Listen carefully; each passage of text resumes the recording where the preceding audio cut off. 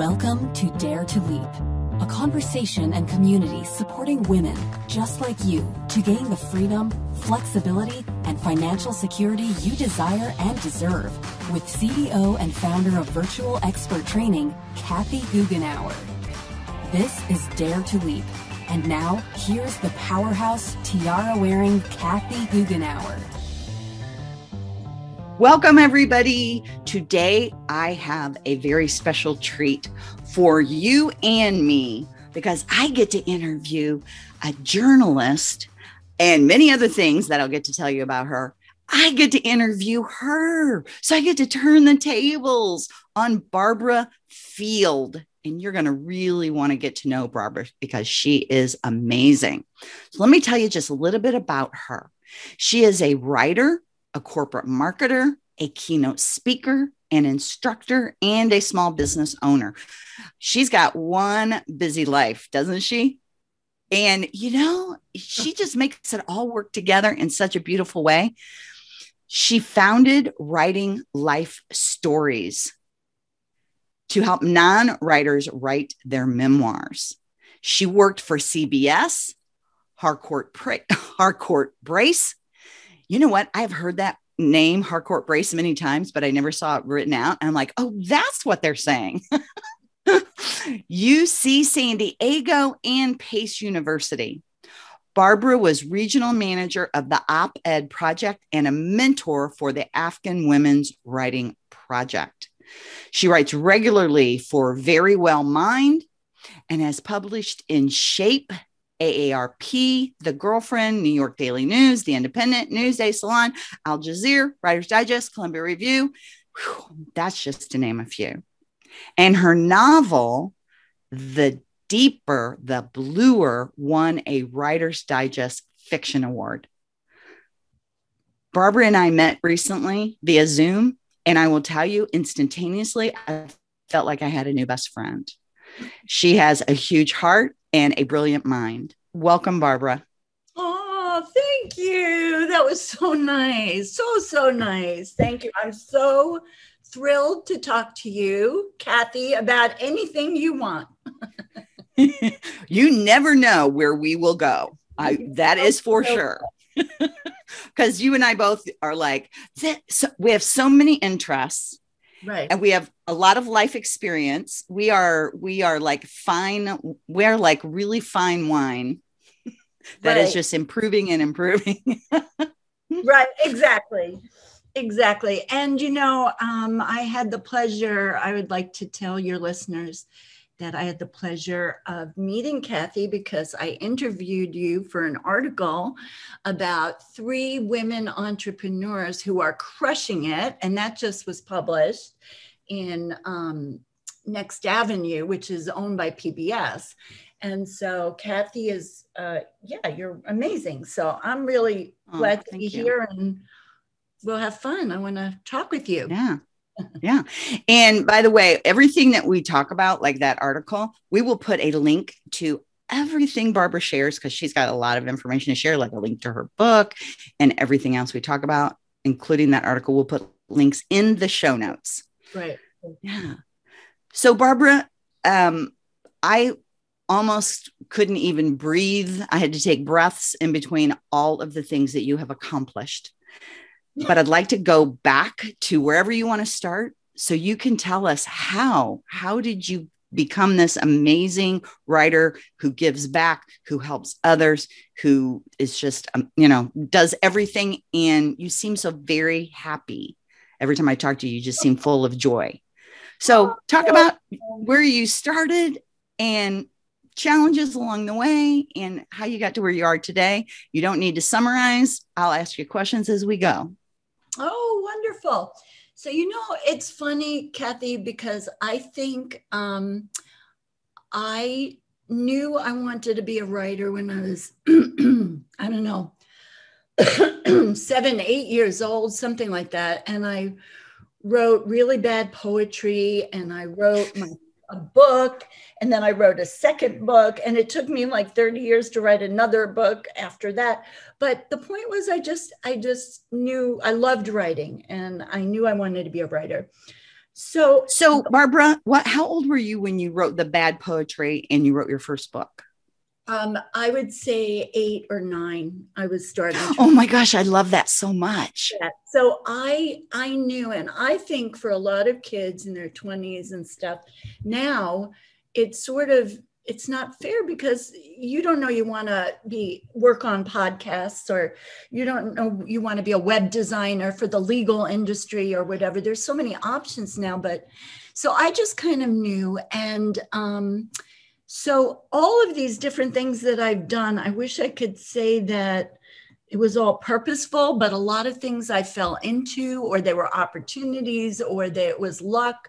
I want to tell you that I've gotten work for different things based on everything from working for a temp agency and then being hired, to meeting somebody on the street in Manhattan who was having yogurt, and she invited me to a women's executive luncheon. Then I got hired to be a ghostwriter by somebody else. I mean, so it was serendipity, a lot of hard work, resumes, blah, blah, blah, but it was both.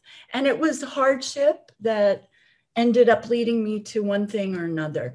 But what I really wanted to share, if it's okay with you, is I was thinking about your podcast and I've been listening to a few, they're wonderful, about daring to leap, and it's taking those risks.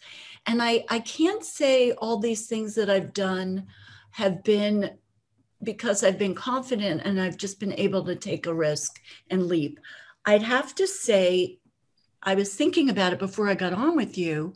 There were 2 things that I did when I was working at a university. I lived for 30 years in San Diego, and I was working for a university there. And there were 2 things that I did that had nothing to do with my job. And those things prepared me then to take the bigger leap that 2 big leaps that I then took.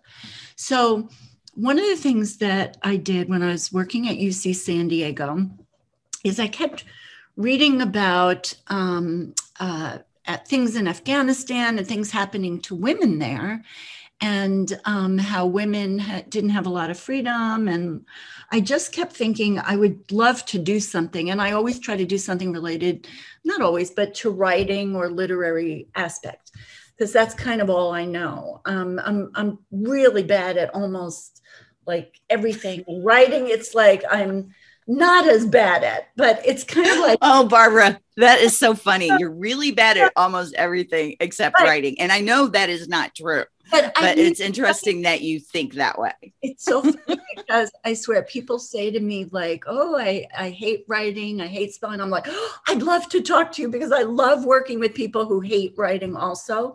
And it's so, in fact, just kind of a joke apropos of nothing, but some people say to me, oh, I'm the worst speller, or I can't write, or I hate writing, or I'm really bad at writing. You said that in one of your podcasts to one of your people, and which you're not. But I always say that the smartest people I know are actually terrible spellers, and I'm a great speller. I'm a really, really great speller. So anyway, what happened was I was at the university and I was reading about these Afghan women, and I just read about some organization that was out of New York, started by a journalist from Brooklyn, and it was called the Afghan Women's Writing Project. And in it, and women would sneak out at the risk of death. People, my fellow friends who have won National Book Awards and Pulitzers, I'm not talking about writer's block or things like, hard time writing or these travails and tribulations of writers here, but I mean, really at risk of death for writing and expressing yourself. And I just started thinking, I want to do something. Well, they had some famous writers who were helping mentor. And I thought, well, I'm living in San Diego, working for a university, writing about like bankruptcies and web things. They're never going to accept me. And then I just decided I'm going to write them a pitch letter. I would love to help them and be a mentor. It was all volunteer anyway, but I wrote this letter And they welcomed me. The head of the organization was like, we would love to have you mentor. I didn't have to travel to Afghanistan. I just sat in my living room in San Diego. And really, it wasn't even editing or working with them to that level. It was encouraging writers. Everyone from, I remember one young woman wanted to bring ice skating to Afghanistan. Another young woman wanted to run in parliament. So it was just, they wanted to have certain kind of lives. And it was so moving, so touching. I remember one woman writing a story about when she grows up and has kids, when she serves dinner, she's not going to serve her sons first. She's going to serve her son and daughter at the same time. And I was so moved by these stories that were, wow, they were, right? So powerful. And so they allowed me to be a mentor. And what this was the most humbling, beautiful gift for me about the power of writing, encouraging them to be a mentor. Encouraging them to write. So that was my step. I asked if I could do this to help them. And it was the biggest gift for me. And it was like I had to have done that first before I did things later. So once I did that, then I was following something. Actually, my son was at Stanford and I wanted to, he was like, you don't have to visit, I'm fine. I was like trying to find an excuse to visit him. And so, so I was looking at what was going on there, and they had something there called the Op-Ed Project. I think it was housed there first. And it was started by this wonderful woman called Katie Ornstein. And it was somehow housed at Stanford. And I said, I want to do something. What it was helping women become thought leaders in their different industries by publishing opinion pieces in New York Times, Wall Street Journal, because for many years, I'd say up to the last 5 or so, all the opinion pieces were pretty much written by men. And so I thought, oh, this is up until the last 5 years. It's been that 5 or recent. 10. Yes. Yeah, I believe it. Isn't that amazing? Well, also shocking. Reviews in the book reviews were by and large by male books, by a huge, I used to have the numbers, I don't have it offhand, usually the books that were reviewed were by and large by men. The reviewers were predominantly men. So this is just the way things were and whatever. And they haven't changed that much, and it hasn't been till recently. So I thought, oh my God, this is my excuse to visit my son, Adam. And I'm like, oh, by the way, I'm going up for this project. He's like, right, Mom, right? You're coming right around my birthday. I get it. And I'm like, no, really? I'm coming up for this. I had to make a damn excuse to visit my son. And so I ended up going up there, but I don't even think I met the people there. I ended up writing to Katie. They then moved to New York. I was still in San Diego. I'm from New York, by the way. And so I wrote her another letter, just like I had done for the Afghan Women's Writing Project. The idea of all of this is just asking for like what you want, just your dream. And also, I just decided to write this letter. And meanwhile, I had this job, and I forgot to tell you the big thing. I was a single mom for so many years in San Diego, and struggling, I might add, because there's not a lot of work in a surfer town. Now there's a lot of biotech there, but in marketing, writing, editing, that kind of thing. So it was a little dicey and stuff. So here I am now. My son gets into this great school.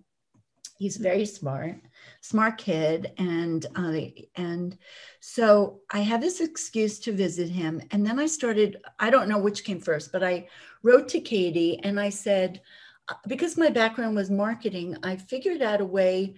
They were setting themselves up in different cities to teach women with a seminar and then helping them write these op-eds and get them published. I figured they're not going to consider San Diego. Maybe they'll have LA and San Francisco.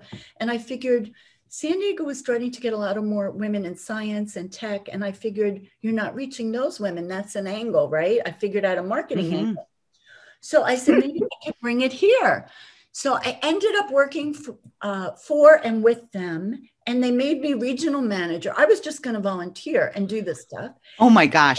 You became regional. You were going to volunteer and you became regional manager. And I love that so much. Manager, and I picked these women who would take these one-day intensive course and then go on to do all these amazing things from different backgrounds. So I started to realize, I didn't even realize yet what my interests were, but I started to see, I really like being a single mom opened my eyes about a lot of economic inequities between women's pay and stuff like that. I started to see I'm getting more and more interested. Then I wrote a novel about 4 single women who meet by a pool and what happens with them. And I started to realize this thing about motherhood, single women pay. This is my interest. I didn't know it was my interest till I started to do things and head in that direction. So one of the things I would like to point out is ask and just try, but also I'm the kind of person who always overthink, and I like degrees. I was raised in the Northeast. You go to school, you go to college, you go this, you do this, you get a good job, another job. It was almost like I was over bookish, maybe you could say. I could tell you a really good story. When I had Adam, oh my God, my mother, who is not over bookish at all, she grew up at Brooklyn. She's a street smart woman. When I had Adam and I gave him his first or second bath, my mother was with me and he was a baby. And I'm holding the book, like how to give your baby a bath. Oh my gosh, I love that so much. I'm holding the book and I'm like, my mother's standing there next to me. She doesn't say anything. And I'm like, check for tepid water. Hold baby gingerly, carefully. And after like a minute or two, my mother goes, put the goddamn book down. You just put the baby in the water and make sure it's not too hot. Have a towel ready. Why are you looking at the books? Like, put the book down. What is it with you? Oh my gosh. Like, honestly, I'm like, well, how do you do it? What's the right way? Goody girl, whatever, the right way to do things. And that's really been to a detriment. And I want everybody who's listening, who's trying to go into a business or be a virtual assistant or is a lawyer and wants to change or whatever, not overthinking, not that you need degrees. I think my reaching out to these 2 places was the biggest thing for me in leaping, in daring to leap. It was like giving myself permission to do something meaningful to me. But I've got to tell you how it changed my career by accident. Once I did the Afghan Women's Writing Project, Kathy, once I was involved in the op-ed project, well, especially the Afghan women one, I was asked to speak all over the place.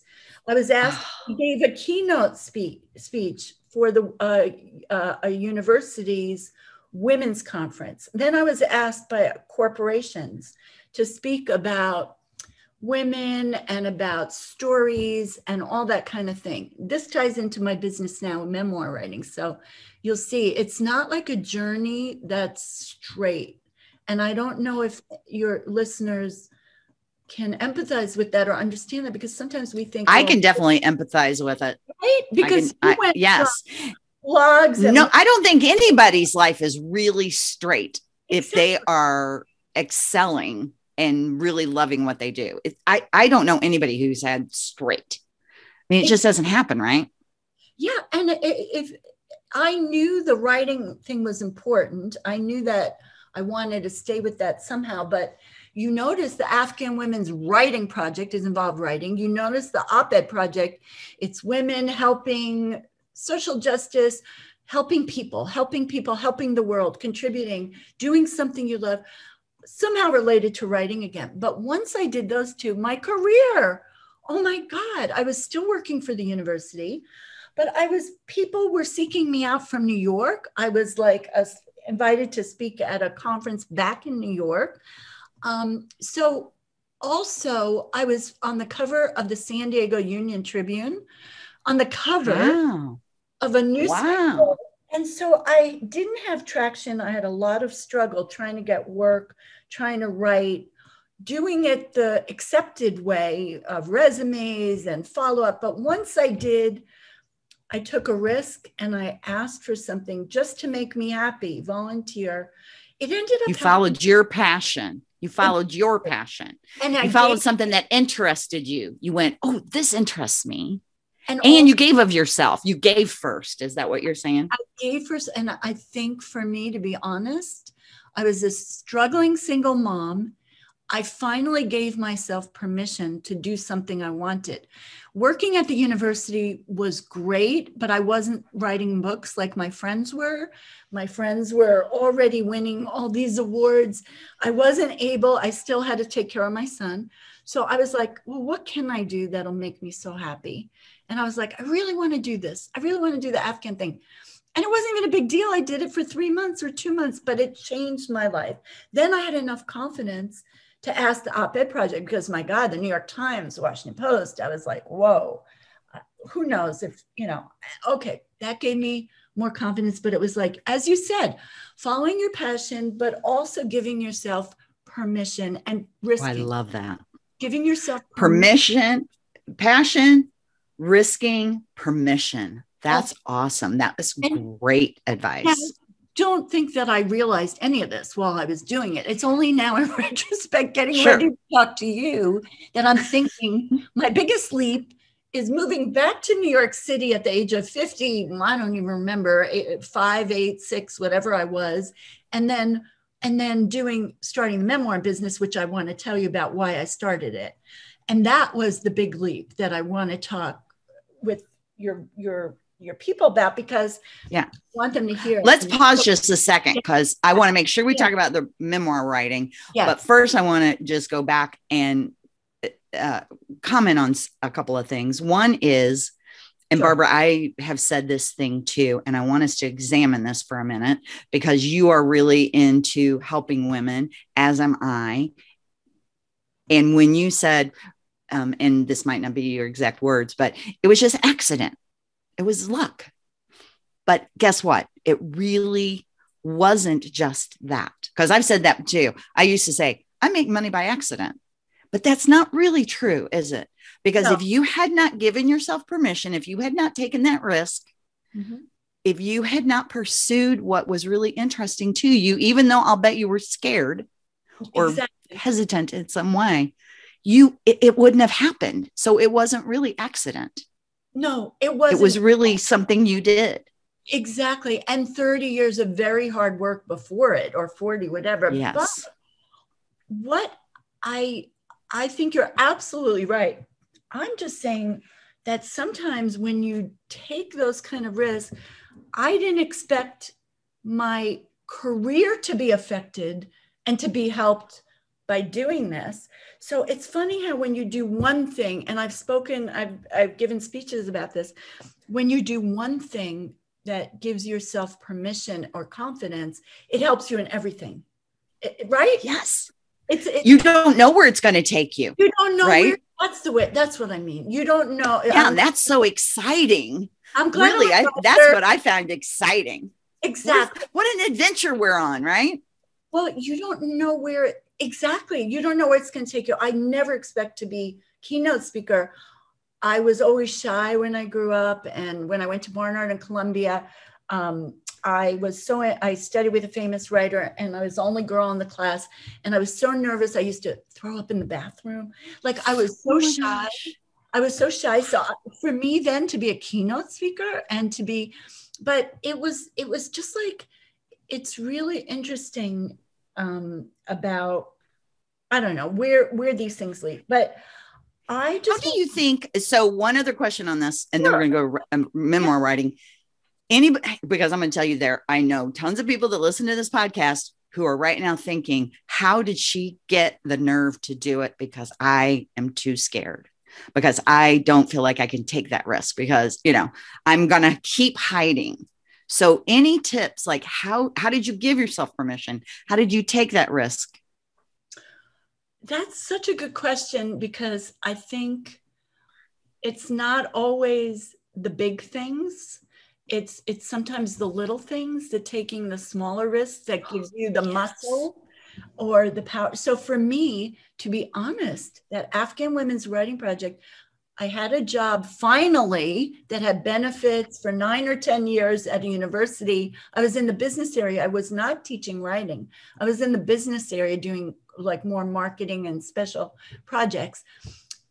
When I sat there and I was struggling with raising my son, and he was really good, but it was just the financial end. I was like, you know what? I'm not writing my book now. I don't have time to write it. I don't have the bandwidth. I want to do something for me. I wasn't doing anything for me. So Afghan Women, I also knew it wasn't a year or 2-year commitment or part-time commitment. It was a month or 3 months. I thought I could do this on weekends. I could do this.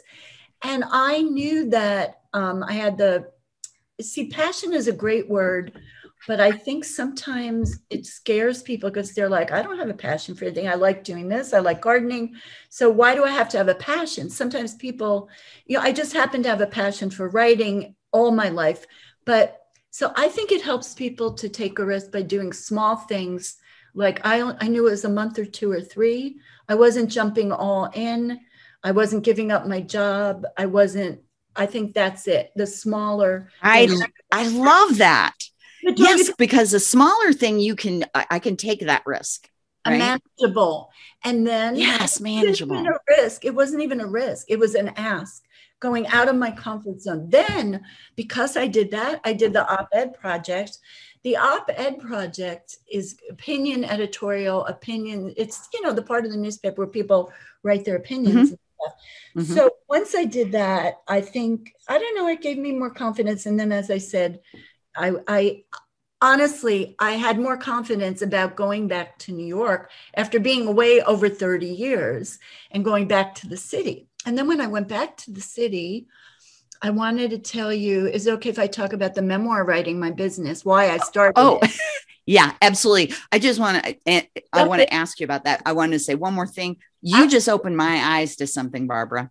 Tell me. Because you are absolutely right that word passion is too big and scary and feels almost like a commitment and like you have to have this burning desire. Mm-hmm. And almost nobody knows. I didn't. I wanted a burning desire, but I didn't have one. People don't. And I think it's a disservice sometimes because they say, follow your passion. And Joseph Campbell, follow your bliss. Well, your bliss might be cooking and gardening and not necessarily, you might not want to make a career out of being a chef or having a garden store, or you might, it might just be your love. You don't want to commingle that with your work. And in some ways, it's been harder to make a living in marketing and writing and copywriting and speaking and books and articles and blah, blah, blah. Harder because you're constantly doing it for a living. So some people separate it. Plus, you don't always have that, as you said, that burning desire. You just love to do it. You might love sitting around your pajamas and chillaxing. Yeah. Oh, and I remember Oprah saying, and when she said, this is what gave me permission, was when Oprah said, your thing you want that you enjoy might be, just like you just said, Barbara, your thing you enjoy might not be being president of a company. It might be reading a good book. Having time, and the energy. Having time with your kids, right? Exactly. So, okay. So let's now talk about why you decided to start the memoir writing and who you're helping and all about that. I'm super excited to explore that. This is kind of a dramatic story. So I moved back to Manhattan, and I had gone to school. I had worked many years, and I was thrilled to be back there. And then unfortunately, I had a weird situation. I got really, really sick. So I had, I guess it's very common when your appendix bursts. It's acute pain. You go to the hospital, you have an appendectomy or whatever, and you go home. And it's painful, acute pain. I had a kind of weird thing where my appendix had burst, but perforated into 6 or 8 of my organs.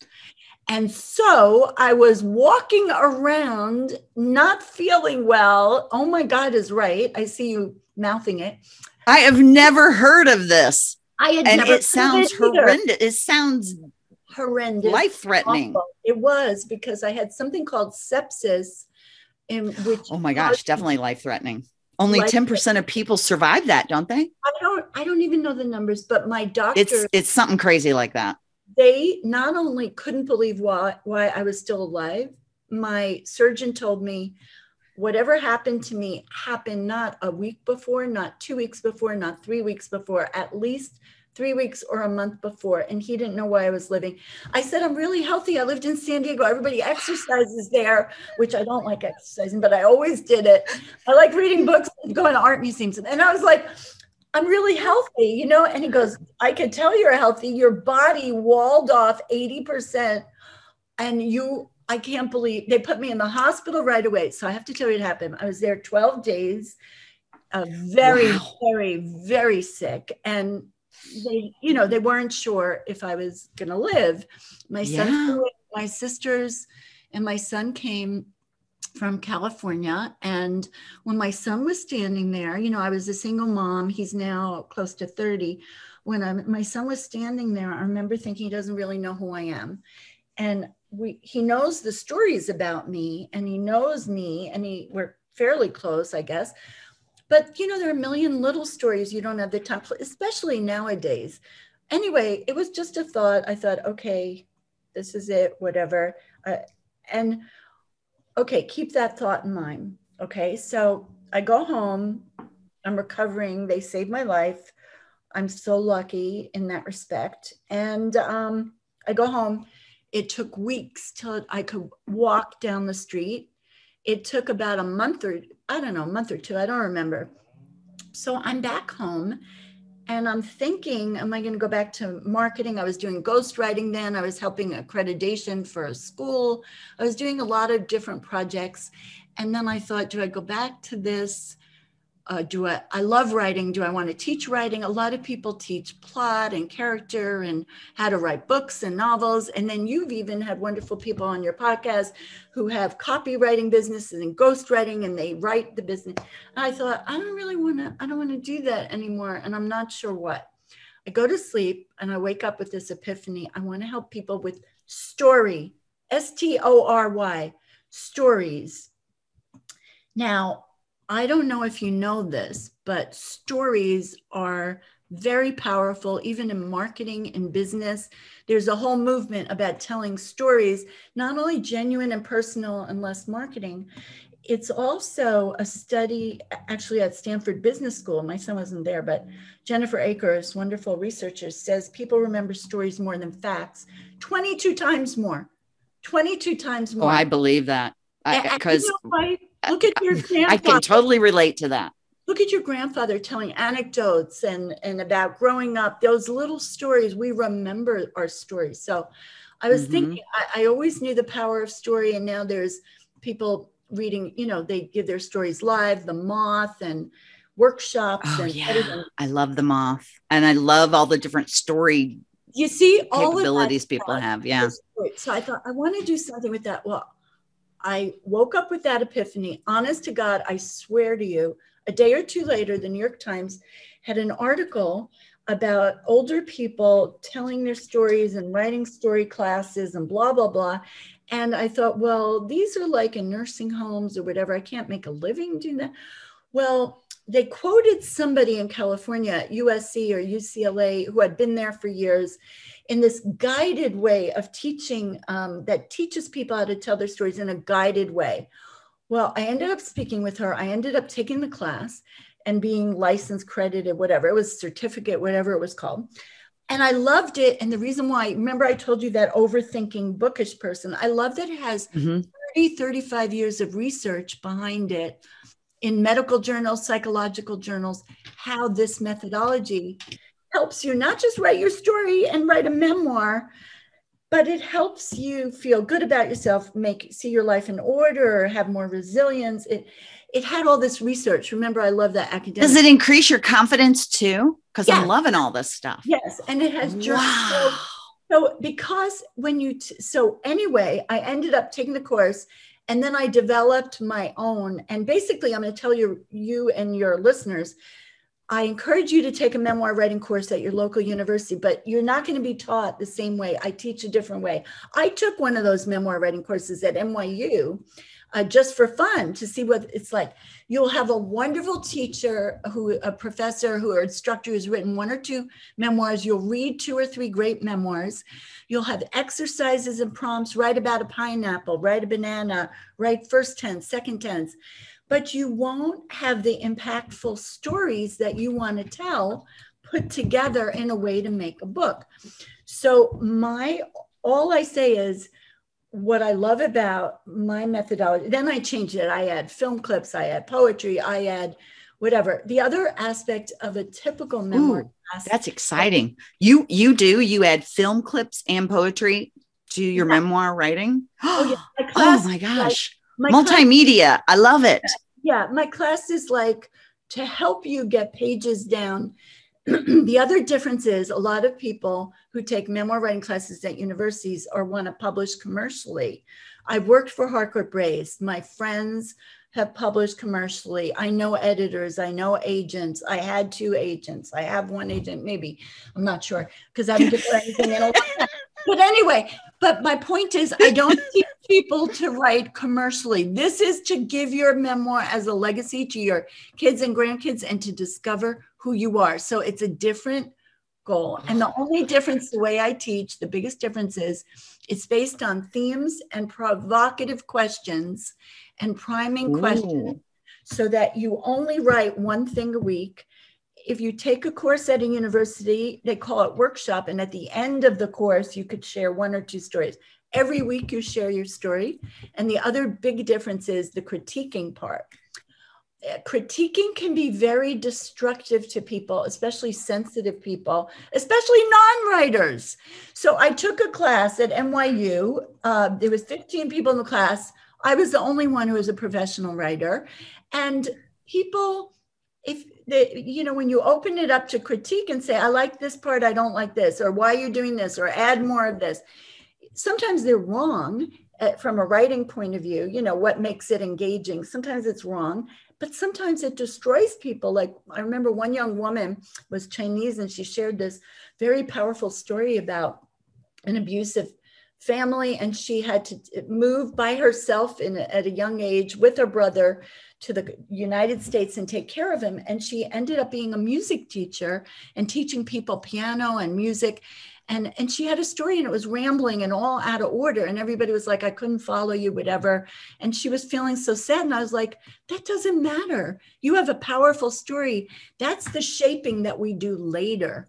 That's the part that we do later in editing. Right now, you told great stories. So I love what I do. It's called Writing Life Stories. I've been teaching it at museums, universities, classes, privately. I coach one-on-one, but thanks to people like Kathy, I'm now this summer looking at my model of what I'm going to be giving and doing of my classes, but I've helped so many people. I have a very robust website. You could ask me all that later, but I love helping people tell their stories. They're usually by and large people 50 to 70 or first generation. And then I give some also themed classes. Those are 8-week, 12-week. Now I'm going to be making them 6 months, a year long, those kind of things. But then I gave theme workshop, like I wanted to give back, Kathy. So during COVID, I was giving these workshops on how to write a 1-page dedication for someone you lost during COVID, maybe because of COVID, due to COVID, or cancer or whatever. And so I wanted to do that free. I think once I charged $10, but mostly I did it free online on Zoom. I had people all over the country, New Mexico. I had somebody from Kuwait, all over that took it. So I sometimes give themed like 2-hour classes too, but it's so meaningful and impactful. And that's my business, writing life stories, memoir writing for non-writers. So The leap. I love that so much. I would say the leap that you took. The leap go ahead. was, first of all, having enough confidence in my 50s to move back to New York. And I expected to get a corporate job as I wanted at a university or a corporation, like at Harcourt or CBS in New York. I expected or Scripps I worked for also, for benefits, whatever. Well, I forgot I wasn't going to be hired in my 50s in marketing again. Ageism. Ageism. I forgot that. Yeah. I forgot. But I quickly figured it out after. Because we know how valuable we are, Barbara, at these ages. Yes. And we can't believe others don't automatically know this too, because they're crazy not to hire you. Exactly. And I didn't feel that way. I didn't feel like they're crazy not to hire me. I felt like, oh my God, what am I going to do? But this is really morphed into the big leap was moving back to New York and starting this business, memoir writing. And what I want to say also is, when you do ghostwriting, you write business books or memoirs for people. And a lot of people say to me, I don't really have I'm not famous. I don't have a major story. Well, let me tell you, these normal, everyday, our cousins, our aunts, our sisters, us, we all have stories, whether it's abuse, death. We've all lost a relative, a loved one. I lost my sister recently. We're a parent and we don't know their stories. We're like, why didn't I ask them? Why didn't I spend the time? Oh, nobody has the time now, even to ask. We barely have time to ask, how's work? How's your wife? How's this? We barely have time. So can you imagine that we're sit down and hear their stories? So I feel it's the biggest gift you could give yourself and somebody in your family, your kids, your grandkids, or figure out who you are and leave your legacy. So that's my little thing. Oh, I love everything about this so much. And I had I knew I loved the idea of, having somebody's story, because for example, my grandma, who I loved more than anyone in the whole world, I didn't take the time to know her stories. And I so regret it. Regret it. Yeah. And I'm sure everybody's got somebody like that they regret not having but that. Also, let's give each other not credit, but not to fault. We live in a different time. When I grew up, we would sit for hours with our cousins over food or lemonade or something in the backyard in the summer or holidays. And you wouldn't be going places, doing things. You'd be talking and telling stories, that life of sitting on the porch or sitting in the backyard, sharing family where we live close together. So it's not all our fault that we didn't take the time. We're living in a different time too. So you're such a kind person, Barbara. You're so kind. I love how kind you are. Oh. It just oozes out of you. Oh, thank you. People say, and this is an aside, people say reframe to a positive. You reframe everything to a positive, and it's amazing. I just want to be around you to absorb more of that. Oh my God. Thank you. Thank you very much. I appreciate it. So let's talk about because you've heard me say, not a good writer. And this is something that's kind of a little secret that I have, which is when I was 8, 9, 10, I too wanted to be a writer. I would write stories, and there were always love stories where I had a baby. And this was 1960. Okay. Back then you didn't have babies out of wedlock that easily, right? I had a baby. Yeah. I was married, but my husband was always away at war. So I didn't have to deal with him. And he usually was killed by the end. And my girlfriends and I had lots of fun together, and we all had babies. And the husbands were never around. Ah, very telling. I know. But yet I've never pursued writing because, I'm sure you hear a lot, I just think I'm so bad at it. And it's so hard for me. The thing I want to say too is there's a reason it's good to hire people to write your books, as you've done. And people ghostwriting, and people write your story and whatever. And I don't do that anymore well, I only did it for a brief time, for a year or two. Mainly I have my byline and my name on everything I write. But I don't do that anymore because I teach people just to do it like conversation and memory, like we're talking. They're conversations. It's not grammar. It's not whatever. And they just get the stories down about I love that. Fishing trip. And then he did this and he shot and he got this kind of fish and we came home and we had this food. And he was then, this and that. They're stories, but I don't want to write other people's stories now. I don't edit or look at them. Sometimes I package that. So I want to help people write their own stories, and I want to write my own stuff. So it's separate now. See? So yeah, I do. So for those people who are like me and are thinking, I hear you saying we can do this no matter what, because it's not grammar, punctuation, or any of that. It's just getting the story down. But for those who are still like, okay, all right. It sounds because I'm actually going through the process in my brain right now going, okay, I'm absorbing what you're telling me. And I do now feel, yes, I'm interested in doing this. So how do people connect with you to sign up to do this? Right. So, of course, I would love to hear from anybody who has any questions. I'm happy to help answer your questions right now. For the summer, when you post this right now. Yeah. And actually, this probably won't be posted for several months. Oh, so, good. Okay. Yeah. Okay. Yeah. Talk about. Yeah. So right like now. Next year even. Got it. Talk about 2022. Yeah. So what people can do is find me very easily. It's Writing Life Stories, one word, writinglifestories.com. or Barbara at writinglifestories.com. And I have a robust website, and they can find out what's going on there, what the offerings are, all that kind of stuff. And the biggest thing is that I think it takes away the intimidation because you're guided. You're guided. Yes. Very clearly you write one story or so a week, but you're really guided so that without even realizing it. There's another component that I want to mention. Because you hear other people's stories, it's so inspiring to you, and it reminds you. I also used to go with my sister through the water sprinkler and have good humor ice cream, and I forgot that, and I forgot my sibling relationship, and I forgot about that. And so it's so wonderful to hear other people's stories like this who are not writers.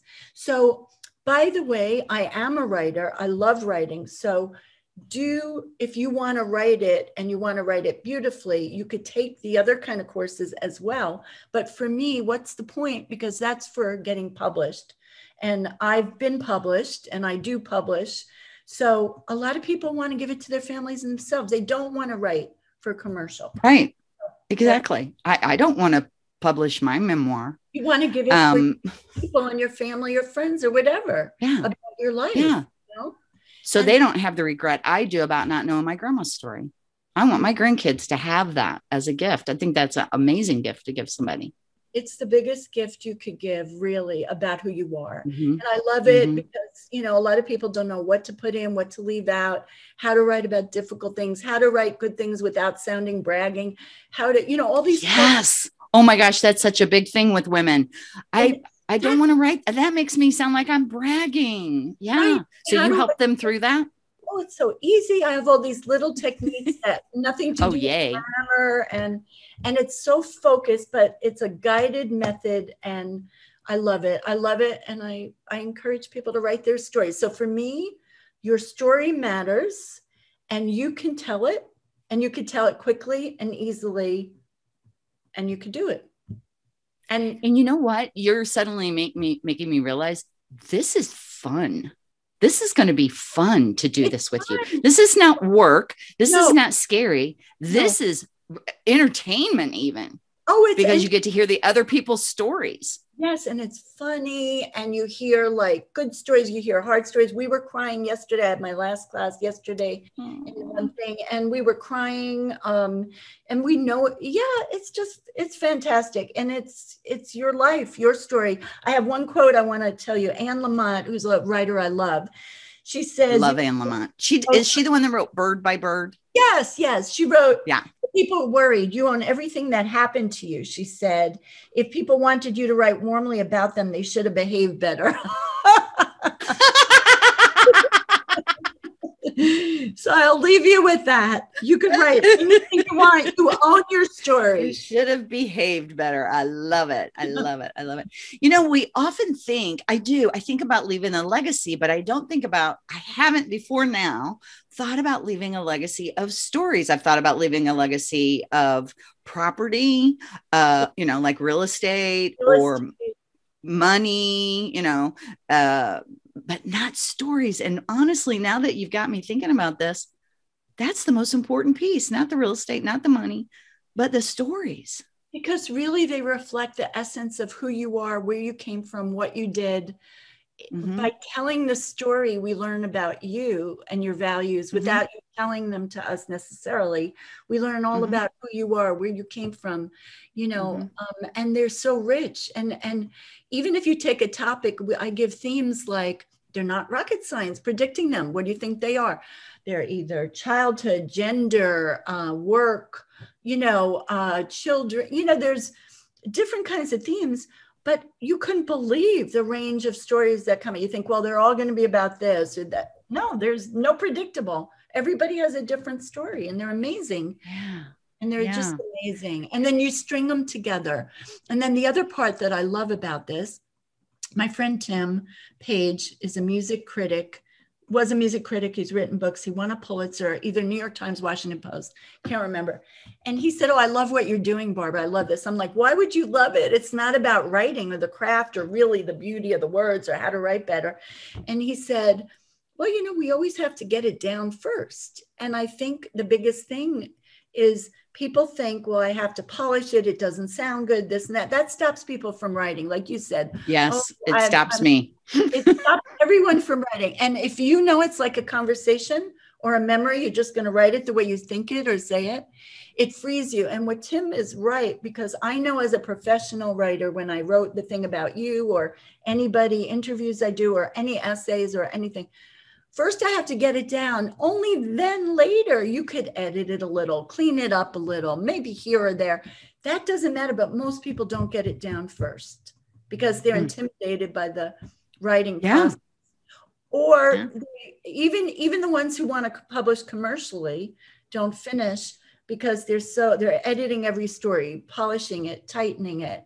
And that's just a different way to write. If you want to, I respect that because I want to publish under my name for money and get it done and get it out there. So I understand that. I want to polish it. But first I have to write a draft, or for me, 3 or 4, or for the last article about you guys, I think there was, 3 or 4 or 5 drafts. Yeah. So. Wow. So, Barbara, I would like to spend a little bit longer with you. And I know we're actually at the top of the hour. Do you have another 5 or 10 minutes to spend with me? For you. Yay. Because I want to explore a little bit further who it is that's going to be, I have a couple of questions for you specifically. I want to do this. Yeah. And I know my husband, he has amazing stories because he's told me many of them. But the act of actually writing is incredibly difficult, or even reading is incredibly difficult for him because he has extreme dyslexia. I mean, he tells me it's literally painful for him. So what would you tell somebody like that who, I would love for my husband to take this course also. Well, let's just say does he speak easily? Can he have yes. Easily? Can he tell? Yeah. Oh, yes. It's just the actual typing or writing or reading written word that is difficult. Now, there's so many of us, even in business, we record things and then we use transcription service. You have a transcriber probably, right? For your recording. Yep. He records it. They transcribe it. He has his story. Awesome. Yes. Right? Yes. I would love that. Oh my gosh. That's such a simple solution. He still has to tell the story, but also it doesn't have to be I require it in writing, because what happens in classes, honestly, is that sometimes people start and they write a line or two and then they start talking it. And then it goes on and they're tangents. Yes. And then you Yes. don't focus. So I require that you have to have it written. I never see it. I never see the piece of paper. It's all shared orally. So it has to be typed up, but also to have a book, you have to have the stories done and typed up. Yeah. So you have but to he could do that. He could talk it and I could just have it transcribed. Exactly. Or you know what one of my passions is? That I'm correcting my own grammar as I speak. You know what one of my passions is? What? Correct. Typing. You love typing? I frigging love to type. Oh, it's so reassuring, the rhythm, the consistency. Yes. But the thing is, can he read it aloud once it's typed? Because actually I was thinking about that. And at first I thought, well, I could just read it for him. But then I thought, no, it's going to be so much more powerful if he reads it. And he would be willing to read it. Yeah. It just, he has to be in a reassuring area and with people who are not going to make fun of his slowness of reading. And I know how kind you are, and you would have that. Exactly. And also it becomes, right now, as I've talked to you, I have the groups that I do teach are very private, small groups, and I might be expanding that, but we'll see. But anyway, you'll help me. Yeah, we'll figure that out. But yes. And I don't know if this is going to be part of on tape or not. I'm not sure. Yeah. Yes. Unless you don't want it on here. Absolutely. Are you kidding me? I share everything. Yeah. So right now, I don't know how specifically I could help you exactly, but no, I love it. You've already given me tons of ideas. Have you ever had a couple do it together where one writes her story and the other one writes his story? No, because I kind of would separate you guys so you guys feel free of not being together to talk about things that you might want to talk about. Let me give you an example. I've had a private client. We finished after close to a year. She was married about 30 years. She got divorced and she had some kids. So at the end we're right about, she wants to put it together, the final book, whatever. And I said, okay, now she's friendly with her ex-husband. She's going to give it to her kids. I said, now, just looking at the weight of the book and everything that happened to you in your life, you were with your husband 30 years. I think we have one line about him in the whole book. I think we need a chapter. And she didn't want to write about the gnarly divorce and the breakdown of the marriage. And that's sort of what she remembered, how it wasn't what she thought it was going to be. I'm like, how about we write the chapter of how you met and what you fell in love with, or that can be. See how you reframe everything. That's amazing. You took this horrible, horrendous memory she had and turned it into something beautiful. Well, it's up to her to choose, but I just guided her at the end. Yeah. But that was my private client. Usually I don't read in paper. I hear the stories and I guide them and I say, oh my gosh, that's great. Could you add more about this? Or you talked about this. Could you do this or whatever? But it's all supportive. The critique part is very important because I've seen it upset people and people are very fragile. I just want to tell you, apropos of your husband, every class I give, whether I gave one to 200 people for Barnard alumni, women. I gave it to the Walt Whitman Museum. I gave it to the Women's Museum of California, Sarasota County Libraries in Florida. I always say the first thing after is, I need all of you to agree right now that this is confidential. And I want you to feel comfortable here. You could ask permission. I loved your story. Can I tell my husband? Can I share this? But the idea is this is just between us, and you might edit it later. You might do what you want. It's free. You could tell anything, how somebody was crappy to you, how somebody was great, terrible stories, good stories. You're free. So that confidentiality is important. But if you and your husband did, which I would love, I would separate you. because I would want the freedom that you could tell your story your own way. Yeah. And I totally understand that. Once you said that, I was like, oh yeah, I would edit myself. And I know he would too, if we were in the same class. Of course, even if it was your brother, your sister, your mother, your best friend, Mm-hmm, it'd be fun to do together. Bring your friends, but it would be like, you wouldn't want to tell that because it makes you look bad. Or they think you're that, and so you're right. Totally agree. Story. Yeah. But those are really, you're asking really, really good questions. And I did once have a woman who took a class. It was at the Women's Museum of California. And she's, it was an introductory class. And she said, I can't write. I said, is it physical? And she goes, no, it's just too hard for me because I'm a writer and I have a lot of ideas. And I said, would you be able to just tell me one story and one conversation and tell it to me now in the hallway about what happened? And she said, yes. And she told me, and I said, could you just write that one now? And she goes, yes, I can. So that was it. You make it so easy, Barbara. You make it so easy. I have to tell you, I taught at a golf school in Rancho Santa Fe, California to golfers. Can't do any sport whatsoever. I'm like really yoga, maybe I cheat a little bit, I love yoga, but I fall over. I love it. Well, anyway, I taught at this golf school to all these, what I call jocks, all these athletes. I know nothing. I don't watch any sports. My son did every sport. I never knew what was happening. He got in the basket. I knew to stand up. Basketball. He hit it with the bat. I knew in baseball. Yay. Every other rule after years, I went to every game. I knew nothing.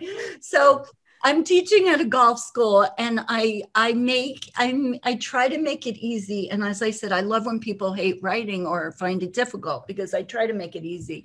So that's my goal, to make it less intimidating. It's your story, and you could tell a story in conversation, memory. It's your story. I love it. I love it so much.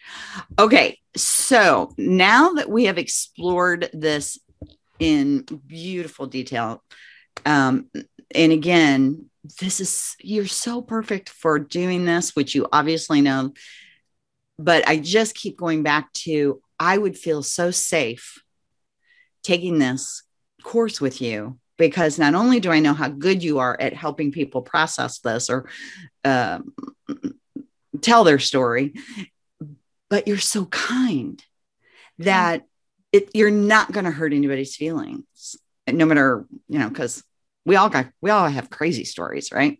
Can I just tell you, I think my job in teaching is to really, all these women and men who are, they've had jobs or they've had kids. And my job is really to strip away all the professional stuff we learned and how we want to sound, and just to be real and talk like we're talking right now.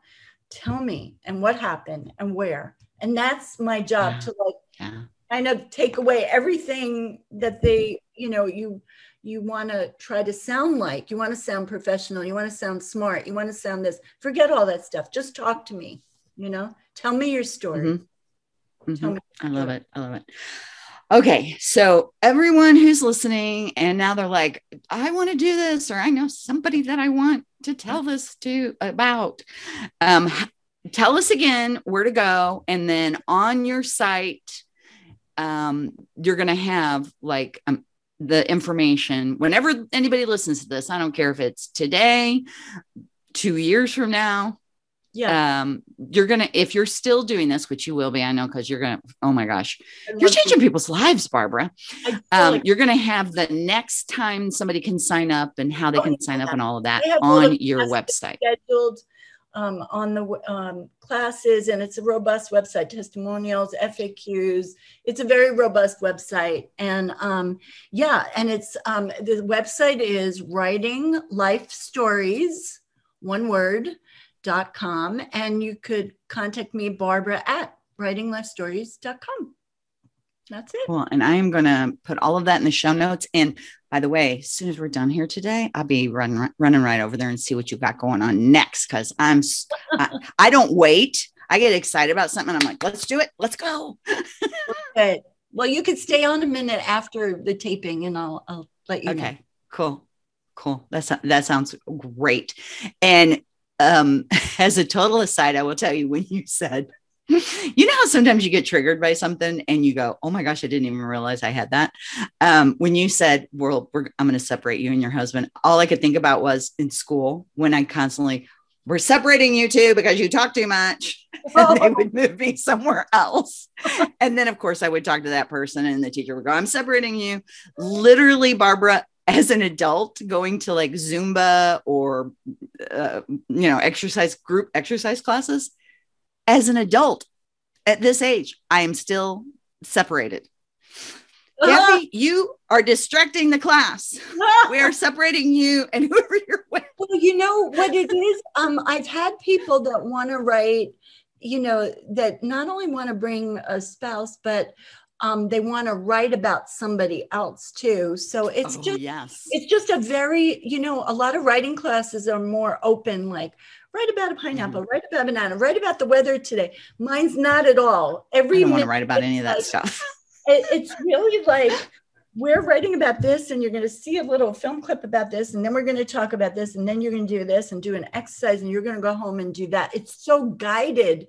It's so I love it. It's so guided that you're going to be like, wow, I thought I was going to write about this, but then, wow. And then, so it's really, I hold your hand kind of thing. Oh. So when I say separated, I promise it wasn't, you were talking bad. I know. I know that. I absolutely knew it, but my childhood came up. I'm going to be separated. I'm in trouble again. The teacher doesn't like me. No, it's just that it would hold you back from being real. I totally understand. It would hold you both back. It would hold you both. Well, I know what I want to do, which is when we're going to end here, everybody, and then I'm going to talk to Barbara separately, get signed up for her program. And I'm going to go through it first. And then, because my husband will trust me if I've gone through it, then I will get him to go through it after I've gone through it. Exactly. So that'll be perfect. Yeah. So everybody, if you want to read anything that Barbara has done, you can, I'll put you the link. You can Google her name, Barbara Field. You'll see her articles she's written. I'm sure you could go to Amazon and find her books, and you can go to her website and everything will be on there. Yeah. writinglifestories.com. Barbara, thank you so much. Yes, thank you. I thank you so much, Kathy. This is wonderful. This has been a delight. Thank you for having me. I feel like we've had a little bit of a therapy session here, and I feel like going through your program is going to be a bit of a therapy session for me too. Yeah, notice that? I say I'm not a social worker or a psychologist, but it's not therapy, but it's therapeutic, but it's also fun. Therapeutic, that's it.